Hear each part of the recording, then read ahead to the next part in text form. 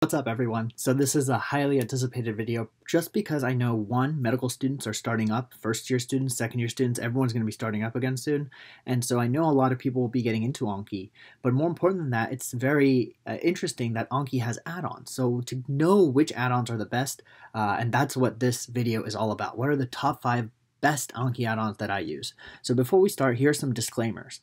This video is going to be about my personal opinion, what I think are the 5 best add-ons that everyone should have. And I've made videos on many of these add-ons before, and for each of these I will link them above as we pass them through this video. I run on Anki 2.1, so everything you're going to be hearing from me is related to Anki 2.1 add-ons. So if you're not running Anki 2.1, this may be different for you. Another disclaimer is that too many add-ons is not a good thing. I know some people have like 80 add-ons, and that's actually horrible because they interact in random ways, and sometimes they will actually make your studying way less efficient than it needs to be. So just remember that too many add-ons is not a good thing, and that's why I've boiled it down to 5 that I really think will help all of you. And these are the only 5 that I usually use on a very consistent basis, and I've been able to use them very, very effectively. And I think they pretty much will help you up your Anki game to the point that it's conducive to your learning, but not detrimental, which can happen when you have too many add-ons.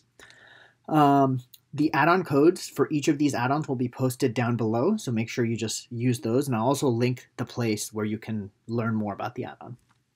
And please watch the entire video if you're going to add an add-on, because the last thing I want is for people to just randomly add the add-ons and then have their Anki mess up and not know why it's doing that. So this video is going to explain what this add-on does, and in the process, hopefully teach you about it, so that way when you download it, you use it effectively and it doesn't screw up your Anki. And last but not least, I want to give props to Glutaminate, who he's a guy who makes a lot of these add-ons. He's such a smart guy for making these, so because they're so useful and because he makes them freely accessible, I just wanted to give him a shout out because I really do appreciate that. So thank you, Glutaminate. And without further ado, let's get into it. So starting with add-on 5 that I would recommend everyone have is this thing called Pop-Up Dictionary. And the way this add-on works is basically it allows you to reference other cards that may be relevant to the current card that you're studying. So I have a picture here to show you. This card says, what is the effect of BNP/ANP on the GFR? And let's say you forgot what BNP was. Using this add-on, if you highlighted BNP, it would basically just show you all the other cards that have the word BNP in it. And so that way you could be like, oh, what is BNP? Oh, this is what it is, and this is how it affects GFR. And like that way you have all the information from one card that then connects to all the other cards. So kind of make a cohesive map. So let me just show you this in practice now. So now here's a sample card. It says PCP is a blank to the blank receptor. So this is an antagonist to the NMDA receptor. But let's say you were like, what the heck is NMDA? How do I even do that? So what you'll do is now just highlight NMDA. And when you do that, you can actually see other cards that have NMDA in it. And now you can actually see like, oh, look, acamprosate also modulates NMDA receptors. Or, oh my God, look, I have memantine, which is also an NMDA receptor antagonist. So you can make a lot of these connections that you may not have made otherwise. So, you know, PCP and memantine actually have the same mechanism of action. And you may not have known that if you hadn't been able to pull something like this up. Number 4 add-on is called Enhance Main Window, and it literally does what it says. It enhances your main window so it actually looks something like this. And I'll walk you through what mine looks like, but I want you to know that I've made previous videos on this before, so if you check out some of them, you'll be able to find more information on this. But let me just walk you through what it looks like now in my Anki. So here's the Enhanced Main Window add-on. Basically, if you download it, your main window will look something like this. And I really like this, and I'm not going to go over all of it. I'm going to go over the 3 big ones I use. I use this part a lot, this column, the mature/young. So you'll see that I'm studying for Step 2 CK right now, and about 3,200 cards are matured and 4,800 are young. So that tells me about 40-60, I have a lot more young cards, so I clearly need to learn those. So I can be like, okay, maybe I should kind of focus a lot more on the young cards, try to mature them, and try to basically fill in my gaps. The other column I like to use is basically this column because it tells you pretty much the total number of cards you have in this deck. So this deck has about 16,000 cards, my Step 2 deck, and on top of that, I've only pretty much matured/made some young, so I only have about 8,000, and that's because the rest are suspended. So I know in my head I still need to unsuspend about 8,000 more cards, so I can factor that into my studying, because going into the test, I want to make sure I've covered all of the material. And so this gives me a way to plan that.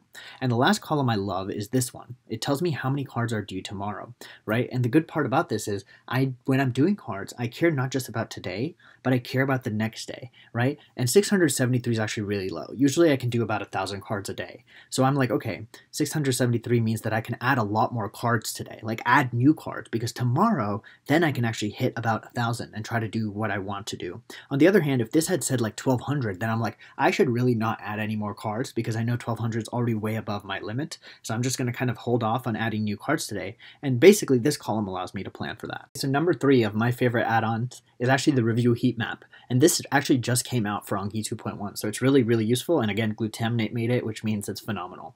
But the whole point of this is that it's a more condensed version of the enhanced main window add-on. So the one we just went over. The thing about this is every day is a box. And in that box, it's color-coded. Darker versions of the color imply you did more cards.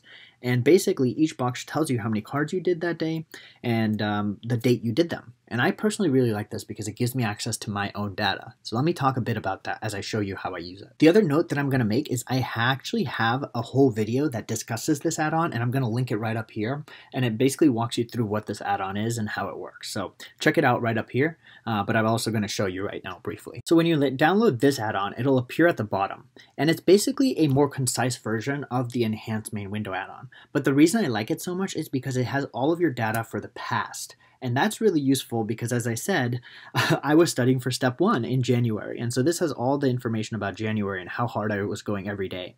And that's really useful. You know, maybe I'm not studying anymore and I can look back and be like, wow, that's what I'm capable of doing.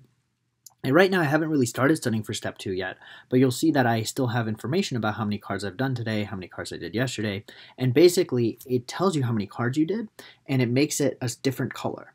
It also tells you your daily average, and it tells you your longest streak, if that's motivating for you. But again, I like this because it's a condensed version of the enhanced main window add-on, but also more importantly than that, it gives me access to my own data, and I'm a very data-driven person. So it's really nice for me to be able to go back and be like, wow, look, the day before step 1, which was on Tuesday, I was able to review 2,000 cards, and that's really cool to see the temporality. And then you'll see I stopped doing Anki for like a week because I was like, I can't deal with this right now because I want to be done. And then you'll see I started restarting, and at that point I was doing very few cards, but I was trying to get back into the groove. And as I restarted, you'll see I slowly built back up into about 1,000 cards a day. But I'm sure as I hit step 2, you know, I hit my stride, I'm sure I'll get to the pace that I was at for step 1. But yeah, I like this add-on because of that ability to look at your data. Number 2, this is such a good add-on. It's called Speed Focus Mode. And this is what revolutionized basically the ability for me to kind of go above and beyond just studying Anki for a short amount of time.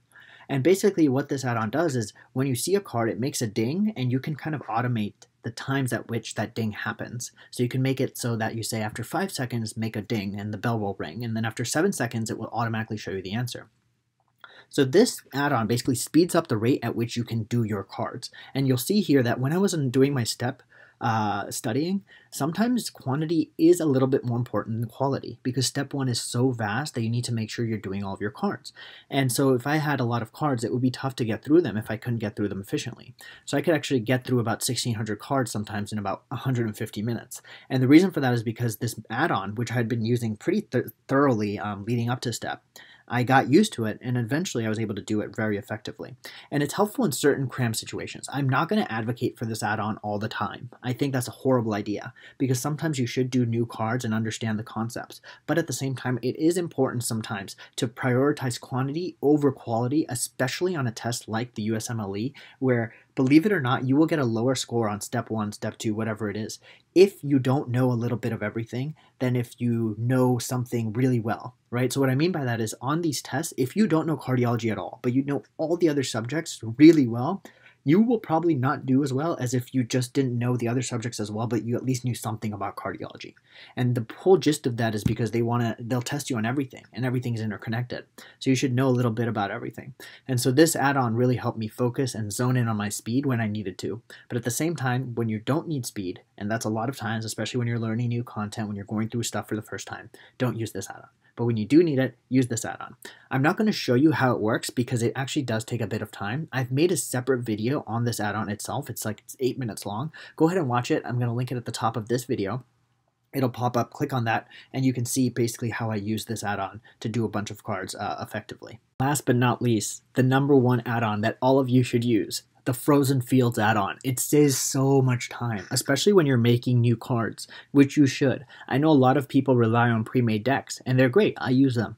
But believe it or not, about 50% of my cards are my own cards. I make them based on what I learn. I make them based on UWorld questions. I make them based on the resources. I make them based on what attendings tell me. Making new cards is phenomenal because it gives you your own way to synthesize the material and gives you a first pass at the material that you don't get with pre-made decks. So with that being said, if you're going to make your own new cards, I would suggest you use this add-on. It's called the Frozen Fields add-on. Basically what it does is when you're making your cards, you can have, you'll have your first and your closed deletion at the top, and then you have the extra column. And when you click these buttons, pretty much the star buttons, it'll freeze that section. So I'm going to show you how it works. I've also made an entire video on this add-on because I love it that much. So I'm going to link that video right up there too. Watch it. I suggest you watch the whole thing. But for right now, if you just want a glimpse of it, let me show you. All right, so I've already made a card here, and you'll see that I made a question and an answer, and this is actually a pre-made card, so credits to whoever pre-made this card. But notice how below it, I added in a bunch of information, and basically the whole gist of this is, so when I press this button, when I press it and it's highlighted blue, it'll save this. And when I unpress this one, it won't save this part. So now, what I usually do here is I type in all the supplementary information related to the concept. So in here, the concept is otitis media versus otitis media with effusion. Otitis media usually has signs of inflammation. Otitis media with infusion usually doesn't. It just has fluid behind the ear, right? So usually you don't have inflammatory response, right, without signs of active infection. So when I press add, that card that I just made will get added, but this card stays put. So by having this big chunk of information, I can now create a bunch of cards just from this information. So for example, will you, what presents with fever? Otitis media or otitis media with effusion? And by having this here, I can now type in otitis media is the one that presents with fever and make that my closed deletion. And by having this here, the supplementary information for this background question is still there, but I can now just keep making a bunch of cards with just this information. So it saves a lot of time when you're making cards. But as I said, if you want more context into this, watch the video I made on it, which is the Frozen Fields add-on video. I'm going to link it right up there. So that's the Frozen Fields add-on. The whole gist of this presentation was to show you the 5 add-ons I would suggest all of you download. Don't download more than 10, please, because when you download too many add-ons, I know this because I learned it the hard way, your efficiency actually plummets. It's the same thing with kind of like studying. You can study only a certain amount per day, but if you were to study like 24 hours a day, you would not work efficiently.